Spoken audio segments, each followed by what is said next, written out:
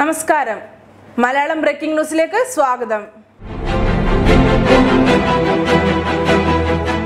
Report ചെയ്യാനെത്തിയ മാധ്യമപ്രവർത്തകരെ മുഖ്യമന്ത്രി ഇറക്കിവിട്ടു. സമാധാന ചർച്ച റിപ്പോർട്ട് ചെയ്യാൻ വന്ന മാധ്യമങ്ങളെ ഇറക്കിവിട്ട് മുഖ്യമന്ത്രി പിണറായി വിജയൻ. കടക്കുപുറത്ത് നിന്ന് രോക്ഷത്തോടെയാണ് മുഖ്യമന്ത്രി പിണറായി വിജയൻ മാധ്യമങ്ങളോട് പറഞ്ഞത്. തലസ്ഥാനത്തെ CPM BJP സംഘർഷത്തിന്റെ പശ്ചാത്തലത്തിൽ മുഖ്യമന്ത്രി RSS BJP നേതാക്കളുമായി ചർച്ച നടത്തുകയായിരുന്നു. ഇത് റിപ്പോർട്ട് ചെയ്യാനെത്തിയ മാധ്യമപ്രവർത്തകരെയാണ് മുഖ്യമന്ത്രി പിണറായി വിജയൻ ഇറക്കിവിട്ടത്. പിണറായിയുടെ ദൃശ്യങ്ങൾ പകർത്തുന്നതിനിടയിലാണ് മാധ്യമങ്ങളോട് പ്രതികരിച്ചത്. അതേസമയം ഇന്ന് മുഖ്യമന്ത്രി നടത്തിയ ചർച്ചയിൽ മാധ്യമപ്രവർത്തകരെ ക്ഷണിച്ചിരുന്നില്ലെന്ന് മുഖ്യമന്ത്രിയുടെ ഓഫീസ് വ്യക്തമാക്കി. യോഗത്തിന്റെ ആദ്യ ദൃശ്യങ്ങൾ പകർത്താൻ പോലും മാധ്യമപ്രവർത്തകർക്ക് മുഖ്യമന്ത്രിയുടെ ഓഫീസിൽ നിന്ന് അറിയിപ്പ് നൽകിയിരുന്നില്ല. നടിയെ ആക്രമിച്ച കേസിൽ അപ്പുണ്ണി ഹാജരായി. നടിയെ ആക്രമിച്ച കേസിൽ ദിലീപിന്റെ മാനേജർ അപ്പുണ്ണിയിൽ നിന്നും പോലീസ് മൊഴിയെടുത്തു.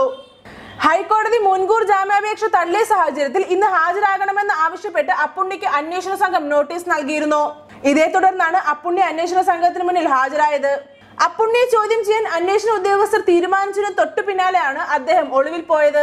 2 ആഴ്ചയായി വടക്കൻ ഗോവയിലാണ് ഇയാൾ ഒളിവിൽ കഴിഞ്ഞത്.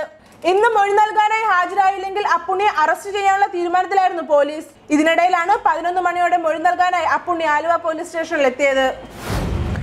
ഓണത്തിന് 6000 കോടി രൂപ കടമെടുക്കാനൊരുങ്ങി കേരളം. ഓണത്തിന് കേന്ദ്രത്തിൽ നിന്നും 6000 രൂപ കടമെടുക്കാനൊരുങ്ങി കേരളം. കേരളത്തിന് പൊതുവിപണിയിൽ നിന്ന് കേന്ദ്രം അനുവദിച്ചിട്ടുള്ള വായ്പയാണ് എടുക്കുന്നതെന്ന് ധനമന്ത്രി തോമസ് ഐസക് പറഞ്ഞു. GST നടപ്പാക്കിയതോടെ നികുതി പിരിവിൽ വന്ന മാന്ദ്യത്തെ മറികടക്കുന്നതിനാണ് കേരളം ഇത്തരമൊരു തീരുമാനത്തിലെത്തിയത്. റിസർവ് ബാങ്ക് പുറപ്പെടുവിക്കുന്ന 10 വർഷ കാലാവധിയുള്ള കടപ്പത്രങ്ങളിലൂടെയാണ് വായ്പ എടുക്കുന്നത്. 8 മുതൽ 9% വരെയാണ് വായ്പയ്ക്ക് പലിശയായി നൽകേണ്ടത്. ശമ്പളവും പെൻഷനും ഉത്സവകാല ബത്തയും ക്ഷേമ പെൻഷനും ഒക്കെ നൽകാൻ ഓണക്കാലത്ത് 8000 കോടി രൂപയാണ് കേരളത്തിന് ആവശ്യമായിട്ടുള്ളത്. ഈ 8000 കോടി രൂപയിൽ 6000 കോടി കടമെടുക്കുകയും ശേഷിക്കുന്ന തുക മദ്യം, പെട്രോളിയം ഉൽപ്പന്നങ്ങളുടെ നികുതി, രജിസ്ട്രേഷൻ വരുമാനം എന്നിവയിൽ നിന്ന് കണ്ടെത്താനുമാണ് സർക്കാരിന്റെ ഇപ്പോഴത്തെ തീരുമാനം. കൂടുതൽ വാർത്തകൾക്കും അപ്ഡേറ്റ്സിനും www.malayalambrackingnews.com സന്ദർശിക്കുക. നമസ്കാരം.